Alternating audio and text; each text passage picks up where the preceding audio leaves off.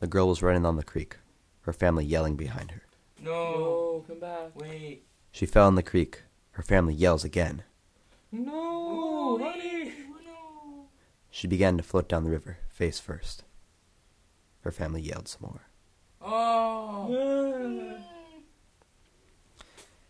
Happy and relaxed, the girl faded into darkness. The diver went into the river and saw the girl's eyes wide open. She almost looked alive.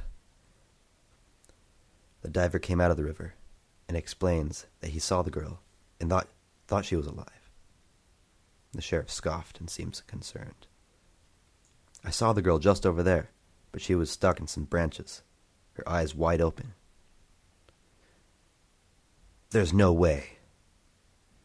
That night, the diver thinks of the drowned girl. I don't think we can do this. The water is too high, says the sheriff. Diver. I agree. I want to dive again. Okay, call me later to the scheduled time. I went down there and I saw her before. I couldn't find her. I think she drifted down the river. All right, at least we tried.